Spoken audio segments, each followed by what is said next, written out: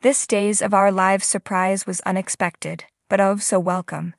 As those who watched today's show will recall, Theresa accompanied Brady and Alex to Greece, but chose to stay behind in their hotel room as the boys went in pursuit of Victor's answers. She opened the door after hearing a knock and said, "Oh my God."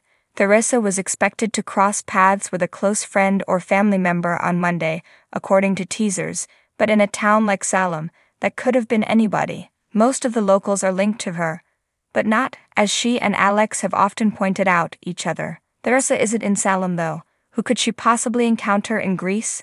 When we take a step back and consider it, it becomes quite evident, yet it's still unexpected, that we have Shane back. He is the mysterious person that knocks on Theresa's door, according to a report in the most recent issue of Soap Opera Digest.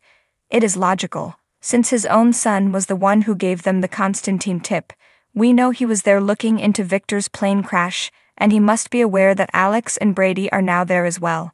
Therefore, it would have been a terrible shame if they hadn't found a way to include him. The first season of Beyond Salem was the last time we saw Shane.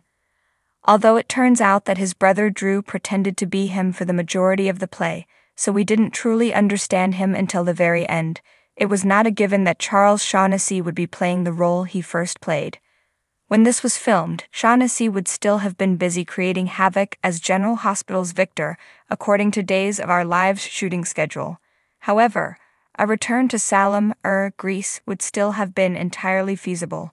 After all, Wally Kurth has been playing both Justin on Days of Our Lives and Ned/Eddie on General Hospital for years, and it appears that it took place. Simply look at the teaser below.